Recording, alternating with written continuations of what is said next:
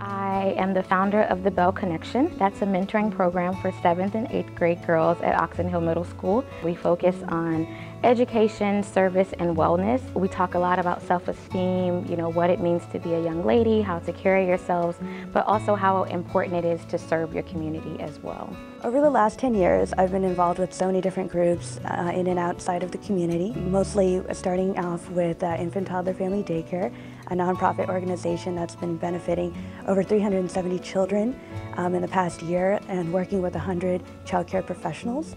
As someone personally that does not have children yet, I definitely support and advocate on behalf of, other people's families and children and women.